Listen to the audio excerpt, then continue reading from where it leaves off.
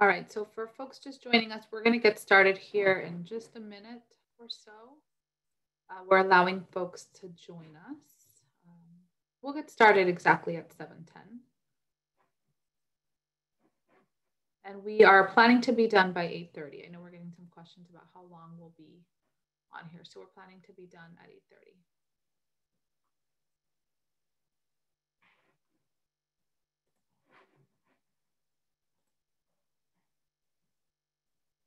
All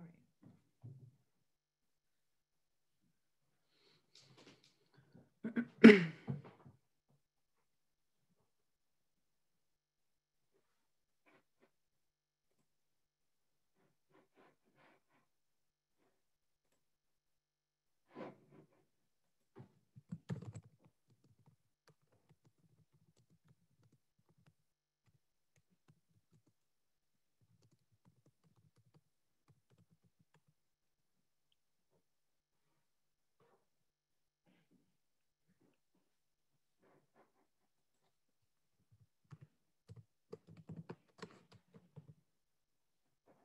All right, guys, so I think we're pretty close to 7:10. We'll just get started. The attendees are coming in pretty slowly at this point. So welcome, everybody. Thank you so much for being here. We really appreciate your time. You are at the UC admissions night, so you are going to hear from a few UC campuses tonight. And my name is Violeta Gorgonio. I'm one of the assistant directors for the Office of Undergraduate Admissions at UC Berkeley. And then I'll allow the rest of my colleagues to go ahead and introduce themselves as well. Okay, I can start off, I guess. My name is Cynthia. I'm with UC San Diego, one of the admission officers, and we'll be able to kind of chat and answer all of your questions today. So feel free to use the Q&A box. Hi, everyone. My name is Sebastian Franco. I am the admissions counselor for UC Santa Barbara. Same thing as well, Cynthia. If you have any questions, again, add them on the Q&A. I'll be glad to answer any questions about UCSB as well. Hi, everyone. My name is Judy Nguyen.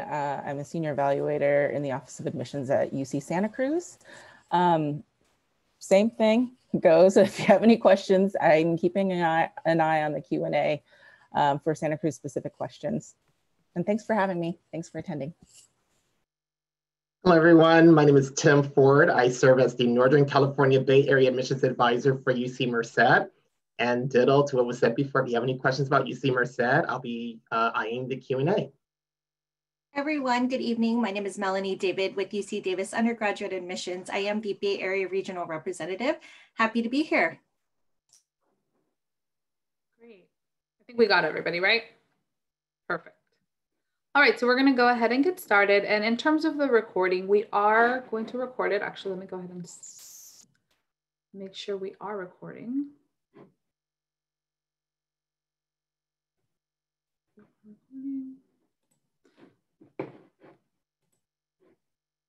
I paused it. Nope. All right, so it looks like we're good. All right, guys, so we are going to go ahead and get started. Thank you so much for your patience. And again, thank you so much for being here. We will share the recording via email as soon as we're able to in the next week or so. So just be patient with us. So I'm going to go ahead and just get started here briefly with who we are. As you can see from this screen here, there is a map of the different campuses. So we are actually one of the largest university systems in the world. The University of California is really proud of that. We offer an abundance of undergraduate and graduate programs in all of our different campuses located across the state. You'll see you have a selection from a handful of states in Northern California to another handful of states down in Southern California. And really, we always tell folks to think about location when you're thinking about where you're applying, right? Because if you're interested in kind of being by the beach, you only have a few options, right? But if you're thinking about being more inland, or maybe you're thinking about being close to Hollywood, or maybe you're thinking that you want to be near the Silicon Valley, right? You have a couple of options. So really think about location. Think about the size of the campus. If you see yourself in a large university, then you might want to look into kind of the size of the different campuses. Now we're going to go over a quick kind of timeline and information about the actual fees. The UC application is available on August 1st. So it's available now for any of our seniors who are actually in the process of applying, you're able to submit, or you're able to start filling it out now, but students cannot submit until November 1st. So November 1st is actually this weekend, guys. So if you're ready to submit your application on Sunday, you will be able to press submit if you want to. There is just one application for all 9 undergraduate campuses, but there is a fee per campus. It's $70 for US citizens and permanent residents. And it will be $80 for any students who are international students. Oops, sorry, moved ahead a little quickly there.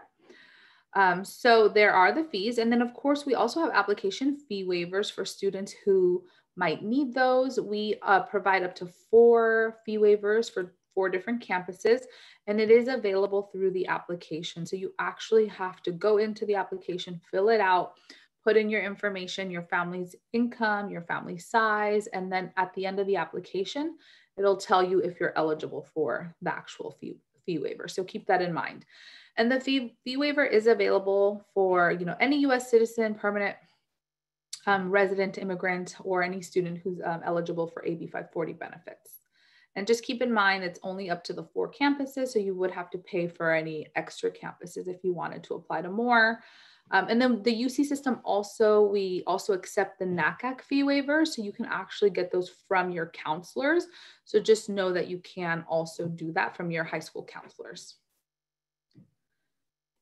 And then applications are not necessarily reviewed in the order that they're submitted. So keep in mind, if you submit November 1st, it really doesn't make a difference if you submit November 1st or if you submit November 30th. So as long as you get it in by the deadline, that's the main thing. We don't have early action. We don't have early decision. So everybody applies at the same time. And essentially everybody gets notified of admission around the same time, which is usually March or April, depending on if you're applying as freshmen or as a transfer. All right, so choosing a campus. As students consider kind of which campuses they're hoping to apply for, I already talked about some of the things that you should think about, right? The location, the size of the campus, where it's located, but also think about the majors that are offered. Not every UC has the same majors, although we do share a lot of common majors. We might all have like some sort of a form of political science or psychology or history, but we don't all have identical majors. So we definitely encourage students to apply broadly. Really, no matter which one of our campuses you're thinking about going to, you're still going to earn a prestigious degree from the UC system. So keep in mind that that is going to be, regardless of where you go, it's still going to be an amazing degree from the University of California. And again, there's going to be different majors at different campuses. So kind of think and look and see what's the best one for you. We encourage really students to think about these different questions. So which campus offers your major of choice? What are the differences between the names of the majors and departments at the different UCs? Kind of what, is there a specific difference within these particular majors? There might be, one department might offer something a little bit different in terms of the major, and kind of what does that major mean for you, right? What does it mean for you as a student when you're actually applying? Is it going to be the right fit for you? So definitely look at the courses that are offered in that particular department and make sure that it sounds like the right fit. We also have campuses across the state, as I mentioned earlier. So just know that there's different settings and they offer really different opportunities for students educationally and professionally for you to explore and kind of discover things. But the UC does offer a range of opportunities for students' needs to be met for their expectations in their college environment. So just know that there's going to be a lot of resources for you to be able to take advantage of in terms of academic support or being able to explore kind of your needs or explore your interests in general. And then I mentioned earlier, campus size is important. We really want students to feel that they're thinking about that you're at the right type of institution. If it's a large campus or a small campus, definitely think about all of those things. And like I mentioned, right, you want to explore to see kind of the size of the different campuses. And then just for a little bit of a tidbit of info, campuses with students that have 30,000 students or more undergraduate, that would be Berkeley, Davis, Irvine, UCLA, and then UC San Diego. And then campuses between 20,000 and 29,000 undergraduate students, that's Riverside and Santa Barbara. Campuses between 15 and 19,000 students, that would be Santa Cruz. And then our smallest campus is Merced with 10,000 students. All right. So as a public institution, Berkeley undergraduate students are, overwhelmingly California residents. So definitely keep that in mind, that the majority of our students are from the state of California. Of course, we have students from all over the world and all over the United States, but California is definitely our priority to be able to serve those particular students.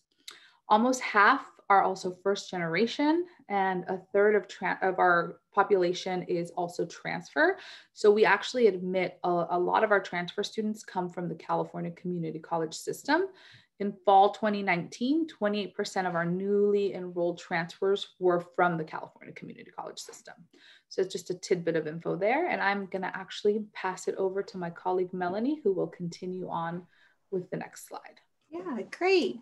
So now we're going to talk a little bit about our academic engagement in the UC system. So just some statistics about students being involved on our campus. So how many students participate in community service? Almost half of our students do. More than half of our students participate in an internship, field work. So these are just ways where students are networking. They're meeting people, they're getting experience, whether they like it or not. I always say every experience is great experience because it helps narrow down what students like, what they don't like. Maybe they meet someone in that experience. And 85% of our students conduct research or some sort of project with our faculty. So there's a lot of access within all of our UC campuses where students can get involved. They network, being just part of the UC system. They, again, are able to participate in different areas. They can try out new things, and who knows, they might even work for undergraduate admissions one day when and answer any of the questions that we have. So one of the ways, again, that we want students to participate on our campus, to get involved, to make a difference in their community, on their campus, but also in this world. And next. We also want to stress and let students know that we support all students on our campuses. We support our undocumented students, our AB 540. We have foster youth, former foster youth on our campuses. We have veterans. We have students with dependents, underrepresented students, first generation. So there's a lot of centers that all of us have on our campuses. That's a really great way for students to connect with people that they identify with. Maybe it's culturally, ethnically, maybe again, it's veterans, maybe it's re-entry students, transfer students. So again, there's a lot of ways that we support our students once they are on our campus. I know we're in the virtual world right now, but our students are still getting supported where they need. And next. Which leads me to, again, the support for our students. We really want to make sure that they are staying healthy, mentally, emotionally, and physically. We know 2020 is such a trying time for everyone. I know our worlds have been turned upside down. I still feel like I'm in a time warp of it's March, but here we are, it's almost November. So we really take care of our students. We really want to make sure, again, that they are mentally healthy. And if they're not, we have services for them on our campuses. Or how are they emotionally? How are they physically? Because all of these three things factor into how they are going to succeed on our campuses. If they are not healthy, they are not going to pass the classes. They are not going to connect with the community. So we really take part in that. And again, being in this virtual world, all of our campuses are still reaching out to our students. We still have these services where students can talk to someone about their mental state right now, whether they're stressing out, maybe there's a lot of uncertainty, which we're all dealing with. So again, our students are supported in that way on our campuses. And next. So now we're going to dive into, I'm sure a lot of questions are going about the freshman admission requirements. So the first step on the next slide is our freshman admission requirements as a UC system as a whole. So I know all of you are used to seeing 3 rings that the UCs are really looking at. This year, we have changed a bit. I know, again, 2020 has been a year of change. So we are looking at your A through G requirements. I know a lot of your counselors do a really great job of letting you know what those A through G courses are, if they're like your math, your science, your history, so on and so forth. And then your GPA. The minimum GPA is a 3.0, but you all know the UC system is very competitive. So keeping the GPA as best as you can is the best that you can do, right? We know, again, times are a little bit different right now. The GPA that we are looking at is your 10th and 11th grade. If you took summer courses after 9th grade, that will be factored into your GPA. If you took summer courses after 11th grade, so this past summer for you seniors, that will be factored into your GPA as well. So seniors, your GPA is what it is, but that's okay. Again, you are more than just a number. There's other places in your application, which we'll talk about, where you can talk about yourself. But these are the freshman requirements as of right now. So I'm going to pass it along to Mr. Timothy to go into a little bit more detail about our freshman admission. Thank you, Melanie. So admissions to the UC system is technically a two-step process. And as Melanie just mentioned, the first step is eligibility. Eligibility, of course, is defined by all the key elements she mentioned in terms of meeting your A through G requirements and the minimum GPA for residents as well as non-residents. The second portion is considered selection. Selection is basically how each of the UC campuses will admit those students who have been deemed eligible. Now, do keep in mind that the applicant pool for each campus is different, and the selection of students is delegated very differently. So the way in which campuses select students is going to also vary. So it's important, as mentioned earlier, that you do apply broadly. We all utilize a multiple number of factors in our consideration for selection, and you're always considered in the context of your own environment, whether it's in where you're living, your family, as well as the applicant pool of the schools that you're applying to specifically. So it is to your advantage when applying to the UCs that you provide as much information as possible on the application. Do not leave anything off. Anything that you feel is important to share with us, we want you to share it. If you don't share it, that is considered a missed opportunity. And then also keep in mind that each campus will select students independently. So what we're going to happen in terms of selection, we're not going to be contacting each individual campus, my sister campuses, and finding out if they've admitted a particular applicant. So San Diego, for example, will not call Merced. I will not be calling Berkeley to find out where a particular student is in their selection process. We all review and select students independently of one another. Next slide, please.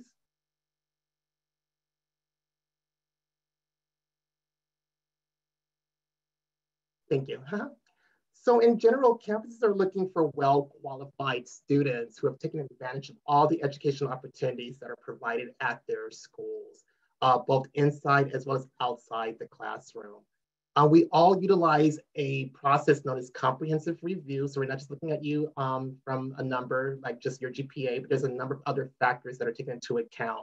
So all campuses will use a form of comprehensive review. However, comprehensive review may be called something differently at each UC campus. Some campuses utilize what is called holistic review. Some campuses may utilize a hybrid of comprehensive and holistic, but in true essence, it's all considered comprehensive review. So we're going to be looking at a number of factors in determining how we're going to select our students. So to kind of give you an idea, there are usually about 14 to 15 factors that are all utilized by the campuses. So looking at your GPA, we're taking into account the rigor of the courses that you've completed, as well as those that you have planned for your senior year. We're taking into a context academic opportunities that are available at your school, and are you taking advantage of those opportunities? Special achievements you have received, special awards, maybe you possess certain leadership skills. Perhaps you were team captain of the school basketball team or served in a leadership role in one of the school's organizations, or maybe at home, you're taking care of a younger sibling through tutoring, for example. We want to know about all those elements. Positive grade trends, perhaps your sophomore year was but you turned it around during your junior year, and we've seen this upward incline. We're taking into account your involvement in educational prep programs, such as AVID classes, programs like Gear Up and UC Upward Bounds. So again, all these elements are going to be utilized in the comprehensive review process. Also keep in mind that some schools in the system are still using test SAT as far as test optional, but that means optional is what it means. You will not be penalized if you do not take those examinations. And some campuses may use those scores that have been reported for their comprehensive review. So it is important that you reach out to each individual campus to find out what their practices are in light of this recent change. We're also looking at your achievements within the educational environment and the resources that's available to you. Next slide, please. So as was mentioned, there's been a lot of policy changes in light of COVID-19. One is being the temporary suspension of the letter grade requirements for A through G courses completed in winter, spring, and summer of 2020. So if your school graded you on a pass, no pass, or credit, no credit basis, we will continue to honor those passing marks to meet A through G requirements. Next slide, please.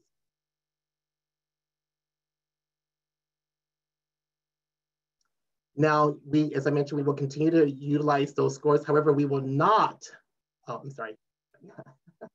Thank you. However, we will not be accepting letter grades of D or F to meet A through G requirements. And also within our comprehensive review process, we will be taking into account those schools that have been grading students on the pass, credit, or no credit basis. So basically just to make sure that we're not going to be comparing these students with students from other schools that may not have been grading accordingly.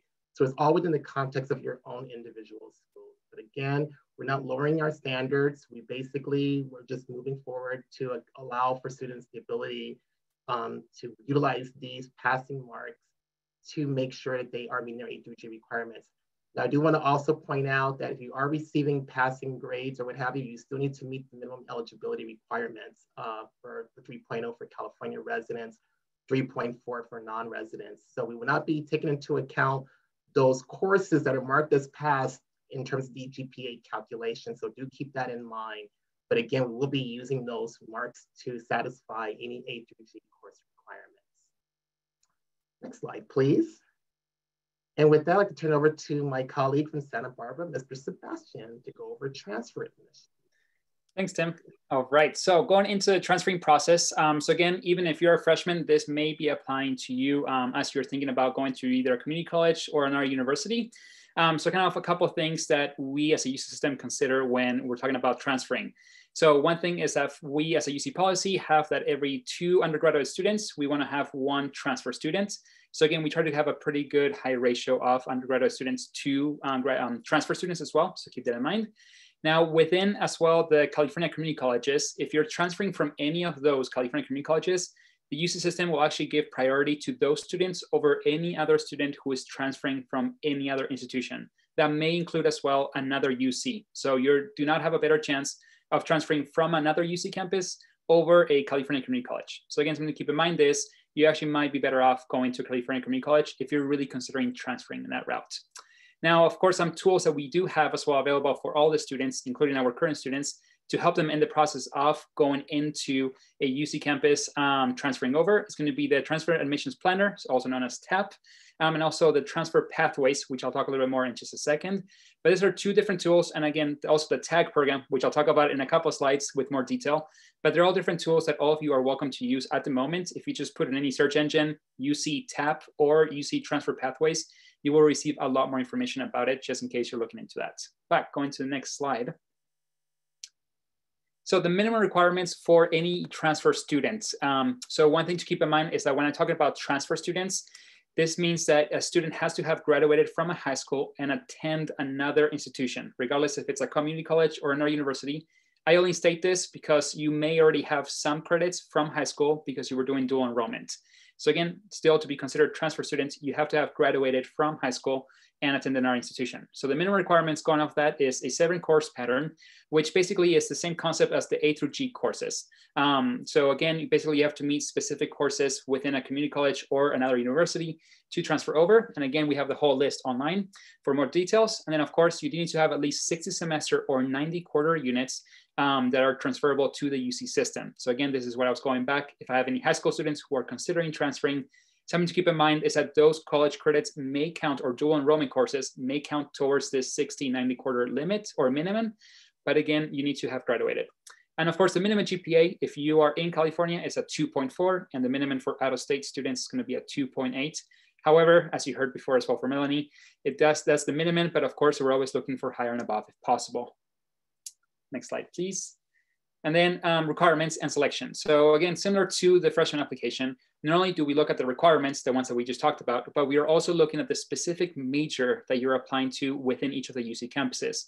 So part of the selection process is going to be really important and critical that you double check which major you're applying to. And again, it may be multiple majors across the different campuses, but based on the major that you choose, we are going to be asking for different things. So it's really important that you do check on which major you're applying to and what are those requirements for those specific majors.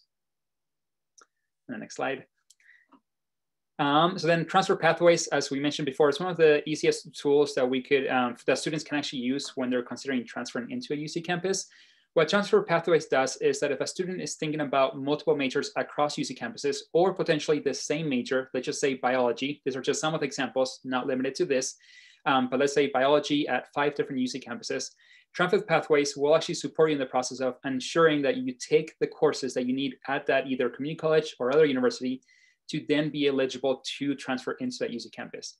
So again, it is a very supportive tool, but it is important that you do check out on it. Of course, we always recommend communicate with each of the admissions offices just to make sure you're actually following through with all of it. So if you have any questions, you can always contact us. And the next slide over, we'll talk a little bit more about the TAG. So Transfer Admissions Guarantee Program. I always love talking about this one just because it is probably one of the easiest ways to transfer into a UC campus, as long as, of course, you meet certain criteria. So again, how does it work? So 6 of the 9 UC campuses will have this. You can see them all on the map, or sorry, in the map on the actual screen. But basically, Berkeley, LA, and San Diego are the only 3 UC campuses that do not have the TAG program. However, for the other 6, they do. And again, what happens is that you need to attend a California community college. Doesn't matter which one, but it has to be a California community college to be eligible for this program. And then, of course, you have to have a 3.4 minimum GPA and, of course, pass specific courses for your specific major at the UC campus. Another thing to keep in mind is that if you're considering the TAG program, double check with each of the UC campuses which majors are under the TAG program, because not every single major will be part of the TAG program. So just to give an example, at UCSB, every major in the College of Letters and Science, except music and dance, are at the TAG program, but engineering, music, dance, and majors in the College of Creative Studies are not part of the TAG program, even though us as a campus are part of it. So again, double check as you go into each of them. But with that, I will actually pass it on to Judy to finish off the transfer portion. Thank you. Okay, so regarding transfer eligibility requirements, because this last year has been very difficult and unusual, there have been some temporary modifications due to the COVID-19 situation. So usually of the 60 semester units, or 90 if you're coming from Foothill or De Anza or Lake Tahoe, which uses the quarter system, of the 60 units required to transfer to a UC, usually 46 of those units have to be taken with a letter grade. But because of COVID, many schools ended up changing their systems to pass, no pass, or credit, no credit, or there were just issues with students and professors getting acclimated to using a virtual online learning tool. So for any courses that were taken between or during winter, spring, or summer 2020 that were pass, no pass, or credit, no credit, it's not going to count towards the capped amount of pass, no pass courses that you're usually allowed to take. So therefore, usually a student can have 14 of their 60 semester units as pass, no pass. But once again, if you had taken any courses during winter, spring, or summer 2020 as pass, no pass, or credit, no credit, you can have those 14 semester units plus whatever was taken during those 3 terms as pass, no pass. Whoops. And so we covered why this policy is temporarily suspended. So it's just because of just the difficulties. We didn't want to add any more barriers to our transfer students. So, okay, next slide, please. Thank you.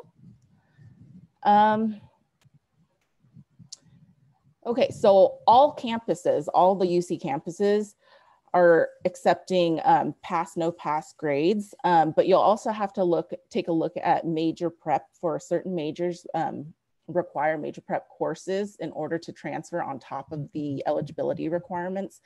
So in the UC system, all of the majors actually will be accepting pass, no pass grades, except for a couple of majors at UC Santa Cruz.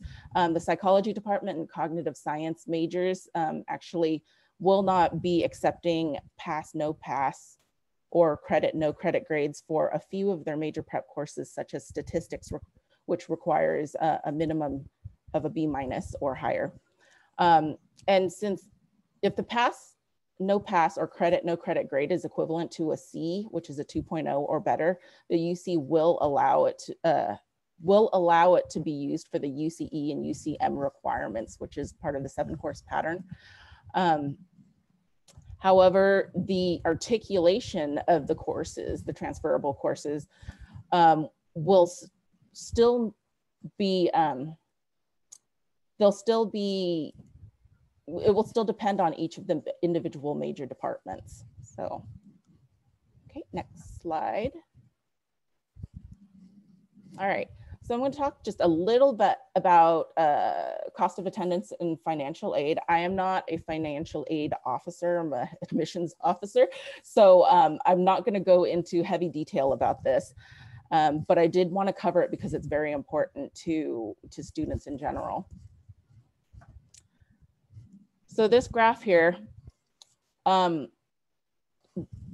thanks, sorry, I forgot to tell you, next slide, V. So this graph here pretty much talks a little bit about retention rates for the UC system. So we have really good retention rates here. And you might wonder why, you know, if I'm talking about financial aid, why am I showing you a graph on retention rates? And the reason is that if you're more likely to graduate in 4 years, if you're coming in as a freshman, or 2 years coming in as a transfer student, you will be saving money because you won't be spending more time, spending more money and more classes in order to graduate. So the sooner you graduate, the less money you'll be spending at college. So 92% of both freshmen and transfer students come back the next year. So we do a really good job of retaining our students that very first year. And then more than half of our students graduate within 4 years for freshmen or within 2 years for transfer students. And even if they go over, 84% of our freshmen still graduate within 6 years, and 88% of our transfers graduate within 4 years of enrolling at the UC.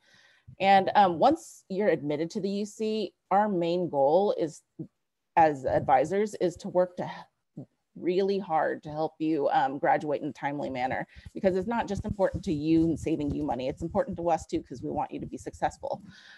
So for those students that actually go over the 4 years and 2 years, there are good reasons for why students spend a little bit longer in school.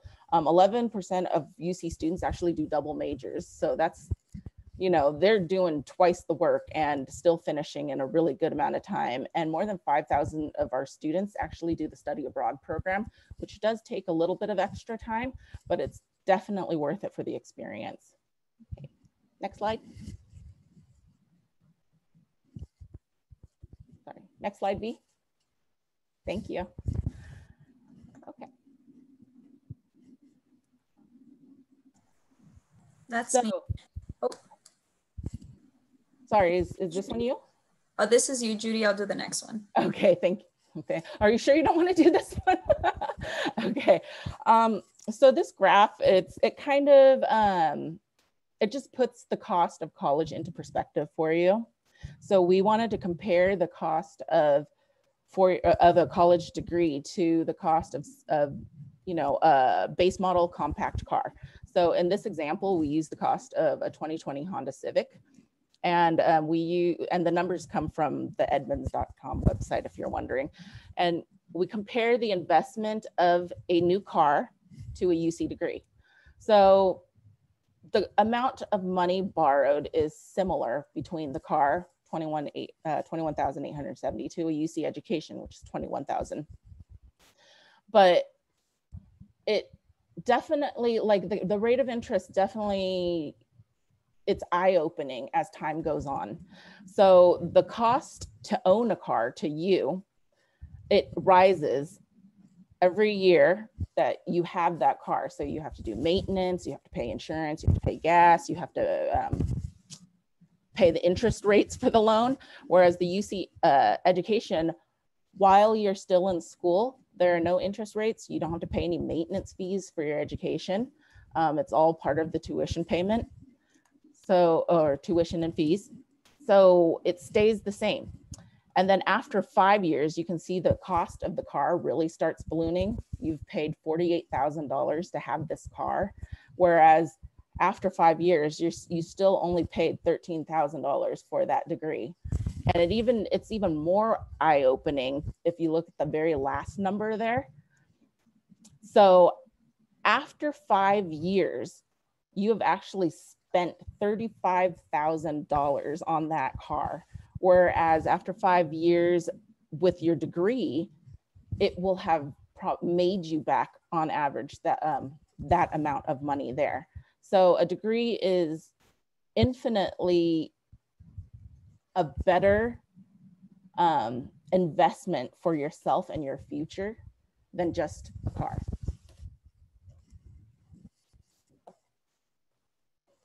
Thanks, and I'm passing it on. Okay, I'll take it from here, Judy. Thank you. Again, friends, I am also not a financial aid advisor, but I did want to share some additional information with you. What you see on our screen here is the financial aid philosophy of the UC. We approach the financial aid process as a partnership between our parents, families, the student, and the UC. The parents will contribute based on their financial resources, and we know what their financial resources are based on the information that is provided on the FAFSA or the California Dream Act. The students will contribute by working and borrowing money. And the UC will coordinate federal, state, and UC resources to provide the student with their financial aid eligibility. And this chart right here shows the factors that are considered in the cost of attendance. So please keep in mind that these are average costs across the UC. So every individual campus cost will vary depending on that campus, right? So the type of room and board students choose will impact the cost. You know, for example, if you select a single room versus a double room or a triple room, it will impact how much you are paying for that room and board. If students do not bring a car, the transportation costs might be lower, right? If the books and supplies will vary depending on the major and the types of text required. You know, there could be classes that, you know, require textbooks that are accessed online, or, you know, like a lot of our campuses also offer resource centers that oftentimes have libraries where students donate textbooks. So it's really important that you kind of reach out to these resources first, and it could definitely lower the cost. And if students are covered by family health insurance, then that means you won't necessarily have to purchase, you know, a particular UC insurance coverage. So that could also lower the cost in the long run. Okay, on this slide, we do have some significant numbers that are important for you to remember. The UC philosophy that we just mentioned yields big results for California students, okay?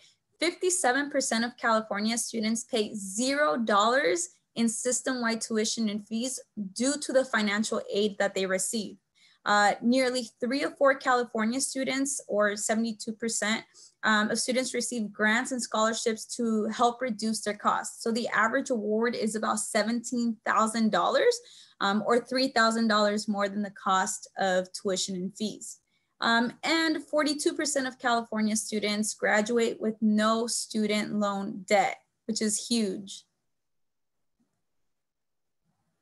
Okay, so this clearly indicates, you know, that students graduate from the UC on average with almost $10,000 less debt compared to the national average. So if you see on our screen here, the national average is about $30,100, and the UC average is $21,018. So it's definitely a significant reduction in the long run. And lastly, friends, I just want to, quickly remind you to apply early. The free application for federal student aid, more commonly known as the FAFSA, opens up every year on October 1st, and you can submit it anytime through March 2nd. You would start working on this senior year, of course, and it's really, really important that you prioritize this application. If you have not started it, I really, really recommend that you start as of yesterday, okay? You really need to prioritize this application, and it's important for you to be in charge of your own process. So it's important that you know the financial aid timelines, the deadlines, the lingo, and of course, the communication practices. And if you do have any questions, always reach out to the financial aid offices for the campuses you're interested in. They can provide a lot more insight. And it's also important for you to apply for scholarships, right? It's never too early to start working on scholarship applications. So even though, you're working on your financial aid application senior year, you could be a freshman or a sophomore or a junior, and you can start applying for those scholarships. So we really recommend that you spend time each week submitting those applications. Okay, friends, I think I will pass it back to Sebastian and he'll take it from here. Perfect. Thanks, Cynthia. Yeah, so just to wrap up the presentation, the main overall presentation before we move on to our specific campuses, just to give you a quick 3-minute overview of each of our campuses. We wanted to just share some additional resources for you all. So again, if you do care to take a picture of it, please do so as well. We do have all the resources online, so don't worry if you don't have a chance to write it down or if you just think it's too long of a link. But again, for any general admissions about the whole UC system, not just specific campus, please do look into just the universityofcalifornia.edu/admissions. Basically a cheat code or a cheat way to actually look into this. If you actually just put UC general admissions information or something along those lines in any search engine, it will show up there for you for the first thing that will show up actually on the search engine. So again, definitely just look into that. Same thing goes for any of our selection process. So if you're looking for specifics, I know we got a lot of questions about the SAT and ACTs, which makes complete sense as well. Please go into this page. It will actually list down which UC campuses or how it's going to look like for our selection process. We will also talk about our SATs and ACTs in just a second for our campuses. So again, that way you have a better idea. Again, we know there's a lot of questions about that. And then the UC admission selection process for transfers. So same thing as the freshman. If there's any question about transfers, we will have more information on that. And on the next screen over, we'll have the last few resources. Again, same as the last one, just giving you additional resources. So the first one is the personal insight questions. So again, even if you're not a senior, you're welcome to look at them ahead of time just to have an idea of what they look like. But again, 8 questions, you answer 4 of those. And then application procedures. So again, how do you do the application? This is both for freshmen and transfer students. And the last 2 resources, as we mentioned before, are going to be transfer specific. So UC transfer pathways, we already talked about. Assist.org is probably going to be one of the best tools you can have, as that one actually works with all the California community colleges and every UC campus as well. So again, if you want to see if any class or course will be articulated or transferred into UC campus, this will be the best way to go about it as well. But with that, we will move on to actually going on to each of our campuses. And I believe B actually starts it off.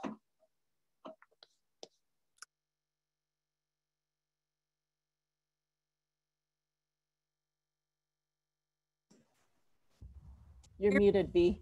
Sorry. Thank you. Thank you so much. So easy to make that mistake. So I'm going to go ahead and get started with Berkeley. I know you all kind of already saw a map of where we're located, but just to remind folks, especially our Southern California folks, Berkeley is located in the San Francisco Bay Area. We are near the Silicon Valley, near the city of Oakland and the city of San Francisco. We have approximately about 43,000 total overall students on our campus, with 184 academic departments for our undergraduate students to select from, and about 13,000 different courses for students to be able to take as well. As you can see from our screen, we do have a student to faculty ratio of 18:1. So our faculty are definitely accessible to our students who are seeking out our faculty members for maybe letters of recommendation or maybe for research opportunities. We also have 9 current faculty members who are on staff who have won Nobel Prizes. So if you're interested in taking a class with a Nobel Prize winner, you have that opportunity to do so. Our students are studying abroad in 100 different plus countries all over the world. And this is a UC wide program. So keep in mind that no matter which UC campus you go to, you can study abroad through our EAOP program. Berkeley does have a couple of unique options where our students are able to go abroad to London in their first semester as freshmen. So your first fall term could actually be in London if you wanted to opt for that program. We also have some really cool dual degree programs abroad through a university in France and a university in Hong Kong. So that would be an option if you're interested in applying to Berkeley. You would go there for the first 2-3 years, depending on the campus, and then you would come to Berkeley for 2 more.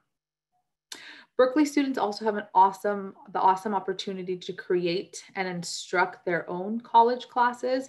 So we have what's called decals here on the Berkeley campus, and our students are actually developing the curriculum for these classes on their own, and then they're actually teaching them.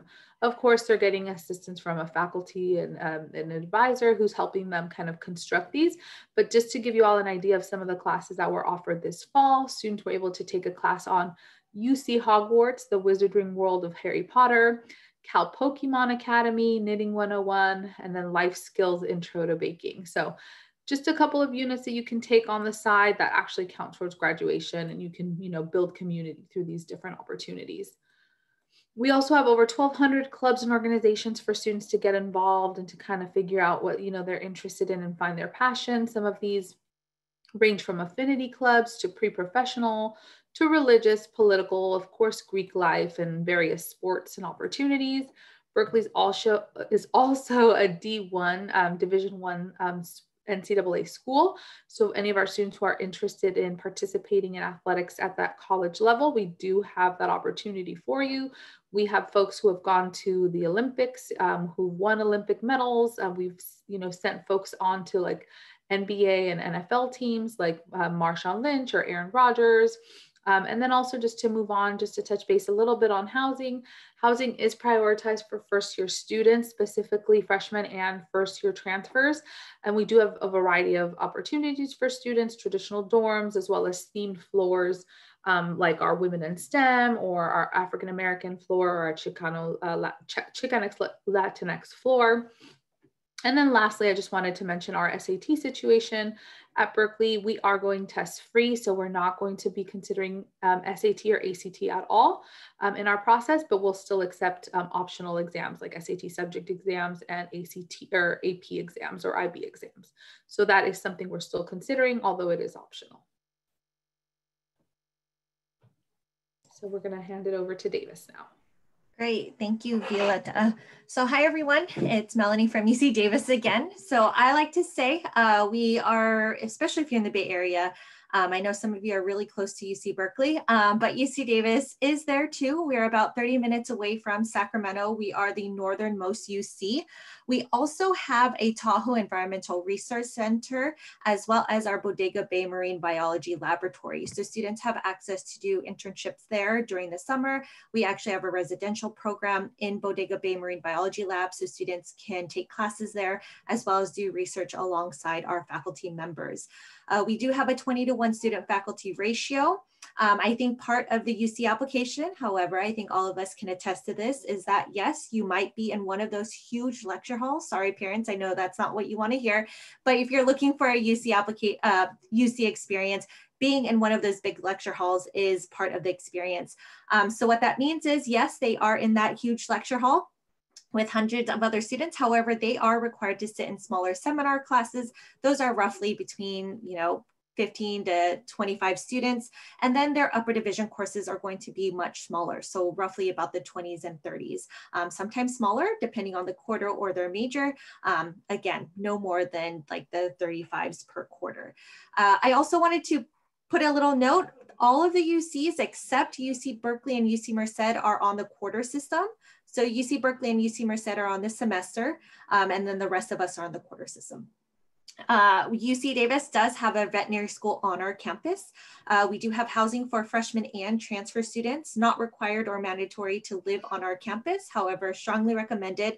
Our students populate about 40 to 45% of the city of Davis. So this year is very different. Our campus and the city of Davis is much more quiet because we don't have nearly as many students on our campus. It is a true college town. And there's a lot of faculty and staff that live in the city of Davis. So your students, or if you're visiting your students' families, you might see faculty and staff in downtown Davis walking around at the grocery store. So really great, again, opportunities on our campus. We are the Aggies. We are blue and gold. Maybe some of you are alum. Go Ags. So we are a bike town also. I think Sebastian might talk about that as well at UC Santa Barbara. So that is our #1 mode of transportation. You get across campus a lot quicker that way. Don't worry, parents, they don't have to have a bike. Students, I would definitely practice riding a bike with your backpack on, because your balance does change with that aspect. So if you have any other questions, I will put my email in the chat so you can email me at any time. But talking along the lines of what Violetta mentioned, UC Davis for fall 2021, we are going test free also. So if you report your SAT or ACT exams, we will not consider it as part of your review. I know Sebastian mentioned there is a website that you can look at to see what each campus is doing, but I think all of us, since we're here, will tell you about it. I know there are questions about you juniors. Juniors, I know you're in here. It is going to be completely test optional for you as well. I know a lot of you might have heard the UC is in litigation right now, so we can't really talk on behalf of that. But as of right now, for our juniors, our fall 2022, it will still be optional. But please, please, please do not stress about studying for the SAT or ACT right now, you juniors. There's a lot on your plate already. You are all more than just a number. Okay, so please know that you are more than just a number on one day also. So don't let a test score think that that's going to dictate your admission into the UC, because we do read everything in your application. So I'm going to go ahead and pass it along to my colleague. Melanie. And before I get started, I wanted to just clarify a statement I said earlier on in terms of selection. Traditionally, there has been 14 criteria that have been utilized in the admission selection process, not 15. Okay, so 14. All right, so going forward with UC Merced, so we are the 10th and newest campus in the UC system, founded just 15 years ago. And our campus was born to increase access to UC eligible applicants who meet our selection factors, and to also bring economic growth to the Central Valley community. We're located right in the heart of Central Valley, San Joaquin Valley, about 2.5 hours from the Central Bay Area, Sacramento, and about 1.5 hours to, from our majestic neighbor to the east, Yosemite National Park. There are a total of 8,000 students, a little over 8,847 students at UC Merced, making us, of course, the smallest in terms of population of students. That's going to provide that small, intimate feel similar to a private school, but combined with all the resources that comes with being a large public research institution. So it really is the best of both worlds at UC Merced. We do offer 25 superb undergraduate majors that are housed within 3 schools: our School of Engineering, our School of Social Sciences, Humanities, and the Arts, and our School of Natural Sciences. None of our majors at UC Merced are impacted, which means that we will not be taking into account your major during selection purposes. It also means that you will be getting all the classes that's required of you when it comes to registration. And if you choose to switch majors once you're at UC Merced, it's very easy to do so. Just work with your academic advisors. We offer over 200 clubs and organizations, everything from Greek life to cultural-based organizations, religious organizations, special interest groups. And it's also very easy to pioneer your own club and new traditional setups for future generations to also enjoy. One thing I also want to point out is the fact that we have ventured into the top 100 best universities and colleges in the nation this year, according to US News and World Report.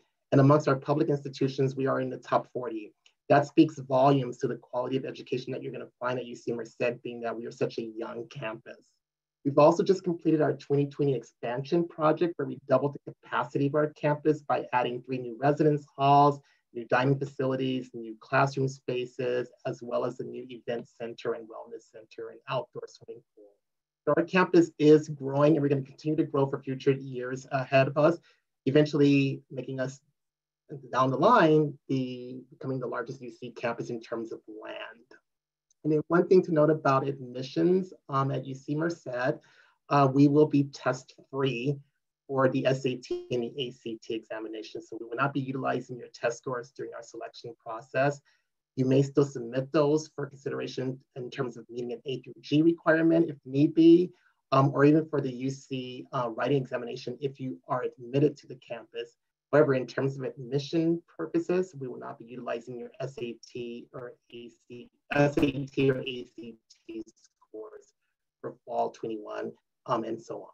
And with that, I'd like to turn it over next to my colleague from Santa Cruz, I believe. Santa Barbara, sorry. Thanks, Tim. All right, yeah, so going off of UCSB again, just for a quick overview.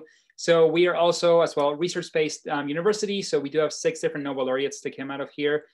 We have been ranked this year as #6 public university through US News World Reports. And again, we're an extremely supportive campus. We really want to make sure that students do feel comfortable, that they want to be here rather than feeling forced to be here.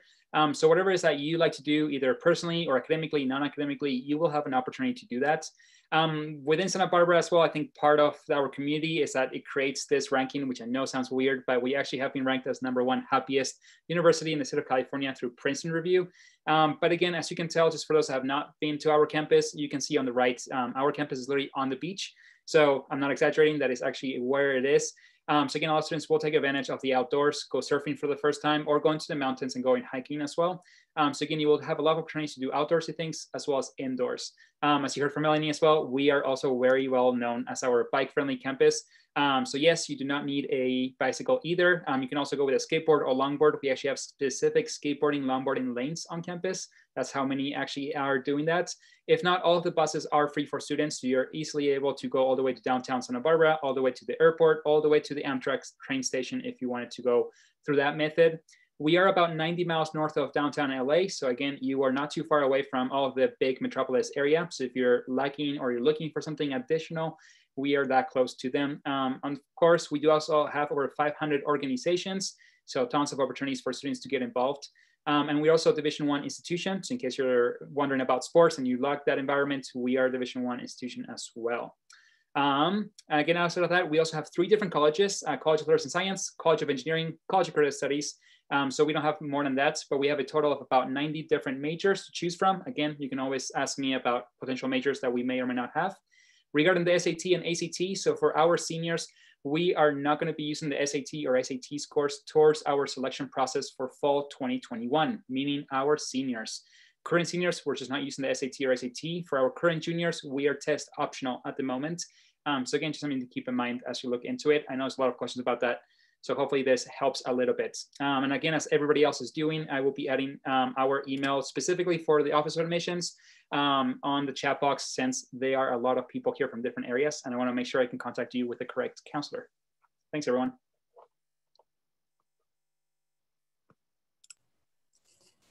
Hi, everybody. It's Judy again. So I could go on and on and on about UC Santa Cruz, but I'm going to try and, keep it in some sort of order. I was a slug myself back in the day. I'm not going to tell you when, but as you can see, I've returned back to UC Santa Cruz to work in admissions and recruit more slugs. So UC Santa Cruz, population-wise, we're the 2nd smallest UC with 17,000 undergraduates. Our top majors are computer science, computer science game design, which we are actually the first university to create the computer game design major, physics, business management, economics, and marine biology. So like Santa Barbara, Santa Cruz is a coastal town, but our campus is not right on the beach. As you can see in this picture here, I chose this one to display. We're actually up a little ways in the mountains. So we have 1 foot in the Redwood Mountains. So we sit on, even though we're the 2nd smallest population wise of the UCs, we sit on 2,000 acres of land, and most of that land is undeveloped. So we're nestled in the redwood forests and meadows, and we're trying to keep that land undeveloped. But from campus on clear days like this in the picture, you can actually see the entire town of Santa Cruz and the ocean. And if that haze of fog in the picture there wasn't there, you can actually see Monterey all the way on the other side of the bay as well. So we are the closest UC campus to Silicon Valley, just a 30-minute drive over Highway 17. So many of our students do have opportunities to intern at a lot of the high-tech companies. Even if you're not in a STEM major, we have we've had literature majors that have interned at Google and gotten hired after graduation for, in marketing. So there's many opportunities for our students being so close to Silicon Valley, and we're an hour and a half south of San Francisco. About 90% of all of our undergraduates, so students who are coming in and getting their bachelor's degree, they get to do some sort of research, internships or research opportunities with our professors. And the great thing about that is once you graduate, you're going to be competing for jobs with tons of other people who have also just graduated, and everybody is going to be holding up their degrees saying, I have a degree from this great school.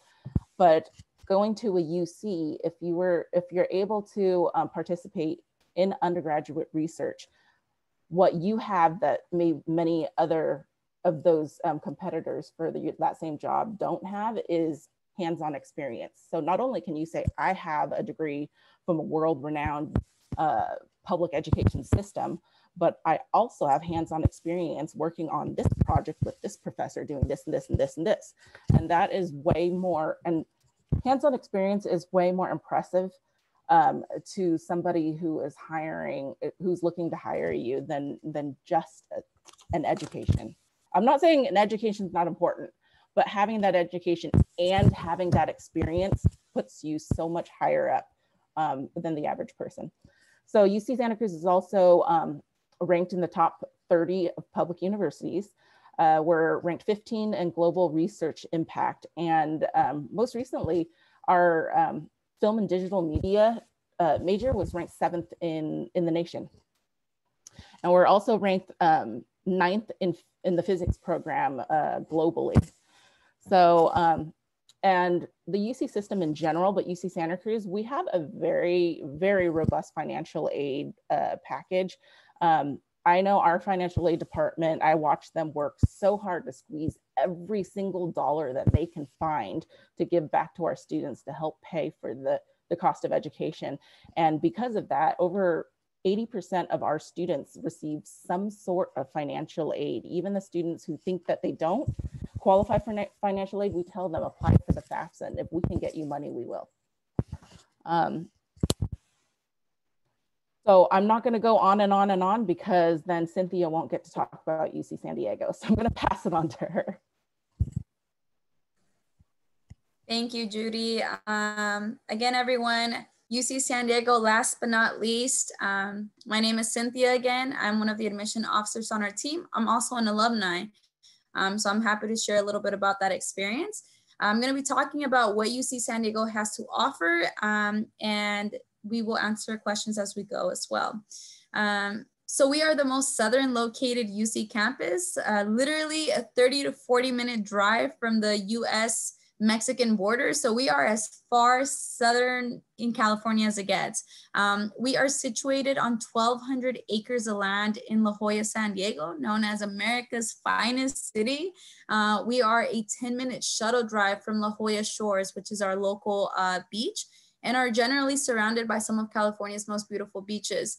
1,200 acres is a large campus physically, but we also have a very large student body. We do have about 30,000 undergraduate students and about 8,000 to 9,000 graduate students. So one of the ways that UC San Diego makes sure that you don't feel like just another student on campus is through our unique 7-college system.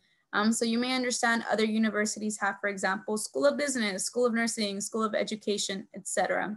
At UC San Diego, we refer to those as our academic departments. But in addition to that, we have 7 residential colleges that are completely unaffiliated to your major selection. You can have any major you want, be in any college, any major. We do ask that you rank them in the application from your first choice to your 7th choice. There isn't a specific way that you have to do this. You can rank them based on any factor you want, whether it's their general education patterns, their philosophies, their location, etc. And I will be providing my contact information in the chat. If you have specific questions about them, reach out to us and we can follow up with you. In addition to our college system, Academically, we offer our students over 140 majors, minors, and areas of concentration that fall within one of 8 disciplines.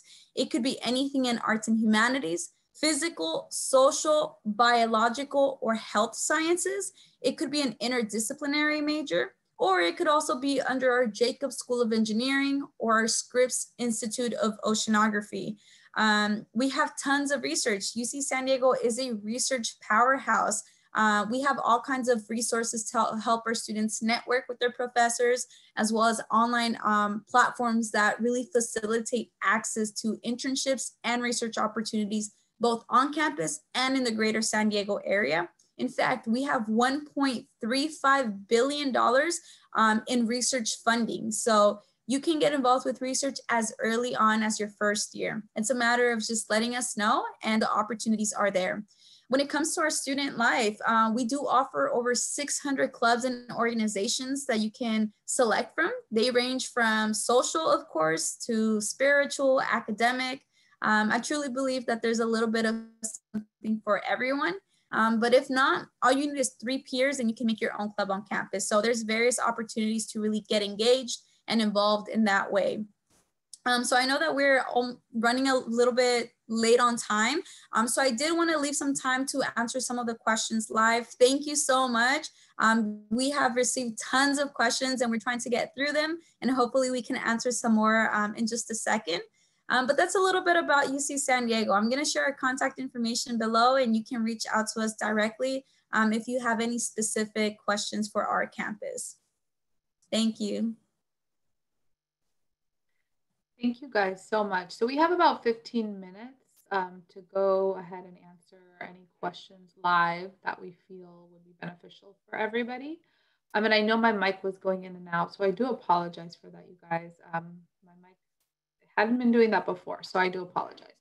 But I think one of the questions we're getting a lot of is the SAT question. So we just again want to reiterate that we are test free for at least the next couple of years as a system, but you do want to double check with each individual campus, especially the ones who are not here today. You know, there's the majority of us are here today, but a few of us are not. So definitely check with each campus to double check and see if you might benefit from submitting the test score, but just know we are not going to be using the test SAT or ACT.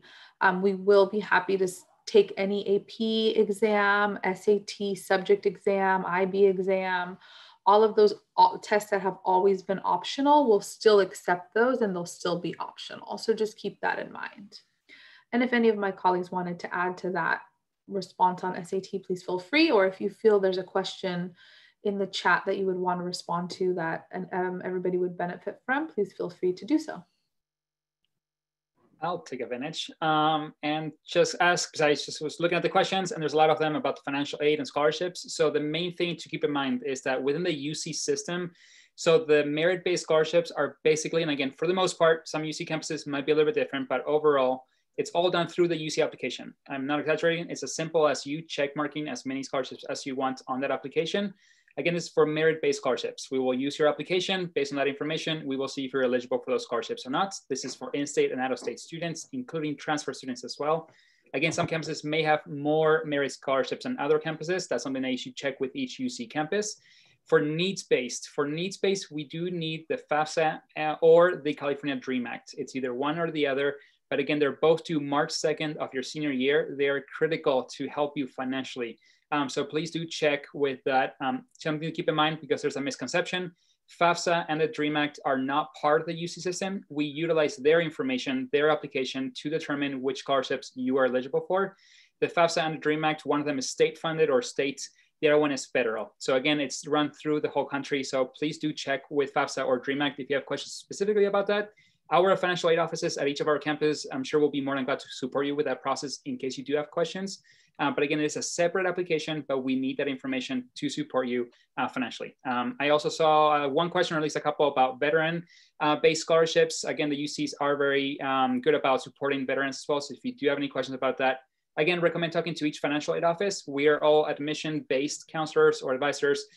So again, we don't have all the specifics, and it kind of comes to a case-by-case scenario. So I always recommend talk to each of the UC campuses for their financial aid offices for that support. Thank you, Sebastian. That was really thorough. I just wanted to add, because I know there was a question that I saw in the chat earlier about how, times are tough right now during COVID, and folks have, maybe lost their jobs, or, their hours have been reduced. Just know that for financial aid, we do look at the last 2 tax years. So we will, if your family needs to be reassessed due to somebody losing a job in 2020, or again, hours being reduced, we will allow for students to submit an appeal so that you can all of that can be accounted for. All right, any other questions that my colleagues have seen that they want to respond to? I'll take one question that I saw. It was basically in regards to the total budget for attending a UC campus, and I believe it was indicated around 36,000, 38,000. When we reiterate once again, when you see those prices, that is just a targeted estimated budget based on the high end. A lot of variables do occur with housing, for example. If you live with 3 roommates versus 1 roommate, you're gonna save substantially. Buying your books used versus brand new will save you a lot of money. And if you are on your parents' health insurance forms, for example, you can have $2,000, $400 health insurance fees that are typical of each UC campus waived. So do not let the targeted sticker price ever deter you away from applying to the UCs. We'd like to encourage you to apply to the university, apply for financial aid if that's a factor for you. A lot of times those budgets do not even take into account what you're receiving with financial aid. So do apply to the UCs, do apply for financial aid. If you are admitted, you will then be given your award letter, and at that point, you will see what the total net cost would be for you to attend each respective campus. I'd like to encourage you not to get turned off when you see these prices up front from applying to the UC campuses. All right, do any of my other colleagues see a question that they want to take a stab on? Yeah, I actually did want to, I saw a lot of questions about what research is, and I do want to address that just because I'm so passionate about it. But we hear the term, we throw out the term like research impact, research statistics, we rank this in the research, but many people actually don't really understand what research is specifically. So for example, UC system is a research system, whereas they hear that the CSU is not. And one of the questions was, well, what makes a research system different?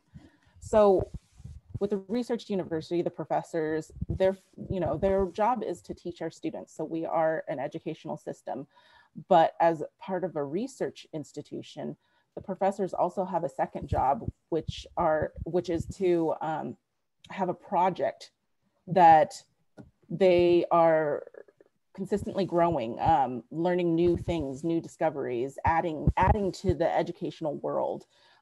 Examples is, in STEM area, technology, we had a robotics professor who created, an eyeball, like a fake eyeball for somebody who was blind, like you could actually put a machine in your head and see.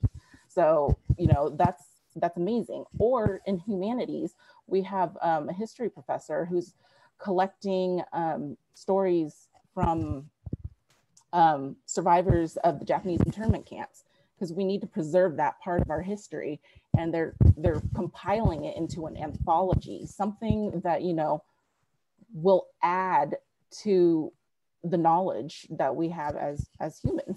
And the great thing about these projects is those professors need a team, and the team is made up of our undergraduate students. And that's what research is. When you join that team with that professor, you are working towards finding new knowledge and putting it out there. And that is research experience. So I hope that makes it just a little bit more clear what research opportunities are.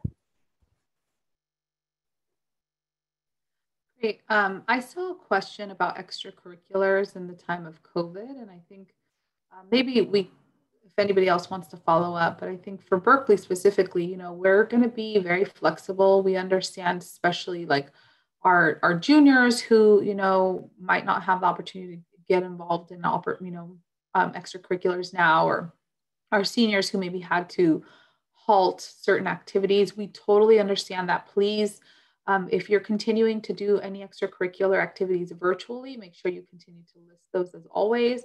But if you are not able to get involved in certain extracurriculars because of the current COVID situation, we are going to be very understandable about that. Let us know in the additional comments kind of what your particular and specific situation might be.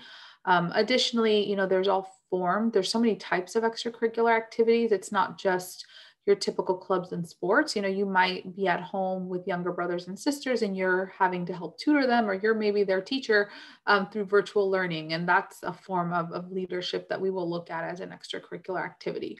Or maybe you're supporting your family in other ways. Maybe you have a job, especially for our transfer students, they might have jobs. So there are different types of extracurriculars. It's not just, the clubs and sports, but we're going to be very flexible with that. So just make sure you talk about it in the additional comments so we can kind of understand your situation. And if any of my colleagues want to add anything to that, please feel free to do that.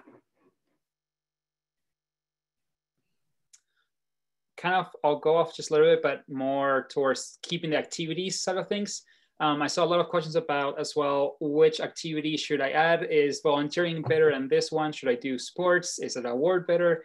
So just to put it in short, simple terms for everybody, whatever you end up doing, everything and anything will help your application process. So there is no one activity or event or program that is going to be better than the other. So this could mean you volunteering for 50 hours. This could mean just playing sports. This could mean traveling the world and learning different languages. The list is endless. So don't feel pressure to put one over the other because you think it's going to look better. What I recommend, as much as possible, everything you've done outside of studying is going to help your application process. So again, don't feel pressure that there's one over the other. There's no conception or specific organization or activity that we're looking for in our application. We're looking for everything and anything you have done personally. And to kind of bounce off of a little, sorry. Yeah, go ahead. Just to bounce off what Sebastian just said, we also understand, y'all, that there is a global pandemic happening right now. So if you were heavily involved in certain clubs or orgs or sports, we completely understand that that might look very differently for you right now. So talk about that, let us know. You could include a quick little comment in the extracurricular section or additional comment section, or even if you want to expand on your PIQs, but know that we understand and we're not expecting you to be, full force playing basketball or soccer, whatever it is that you're doing right now because of the pandemic. So there is a lot of fluidity and a lot of flexibility going on right now. And I know I saw a question about the PIQs and kind of let me go back to the question really quickly. I think it was about kind of how it's used in the review process, like how big of an influence do PIQs have towards the admission selection process? Does anybody want to respond to this briefly here? We have about 4 minutes. Any of my colleagues want to take this question? Is it just what we're looking for in the PIQs? Yeah, the question is just like, how big of an influence is the PIQ in the admissions selection process? Yeah, absolutely. I'll take this on. So I think especially now, it's important because that will help us understand each student's circumstance. What we are really looking for is to learn as much as we can about the student as a student, as a person in their community, as a person in their family, a person in their school, so on and so forth. So we really want to learn about them. So students, they're called personal insight questions for a reason. We want insight on who you are. There's additional comments, so you can include anything extra in the additional comments section. So what I would recommend students to try and avoid, I know this is really hard, but try and stop comparing yourself to each other, because when we're reading your application, we're really looking at you in your environment. So when I'm reading Judy's application, I'm looking at Judy and her environment. I'm not comparing Judy to Cynthia, to Sebastian. We're really looking at you and your environment. Yes, we know we're in this pandemic, we're in it together, but we're all experiencing it very different. hey, we're all in this presentation together, but we're all experiencing it very different. So that's what makes all of us unique. So help us understand it in your personal insight questions. Think of your UC application as your grades, your courses, your activities and awards, as like your resume, right? So just basic information, quick facts. Your personal insight questions is essentially your interview with us. That's where we get to hear your voice. And you're probably wondering, Melanie, how do you hear my voice in the UC application? Trust me, it is a human reading your application at all 9 of our campuses. It gets read multiple times. There's no Control-Alt-F for finding keywords. If there was, we would have given you all today because that would make our lives easier and yours. However, there's no system like that. There's not even my percentage. There's no calculator that says this is 5%, 10%, 50%. If there was, again, we'd give it to you. So we really consider everything in your application. So let us hear your voice. We can tell when students are authentic, they're honest in their response, when they're talking about their creative side, when we can hear how passionate they are about this specific subject. Whatever it is, we can tell when students are truthful and honest. We can also tell when students are kind of forcing us a response. Maybe they're forcing a leadership example.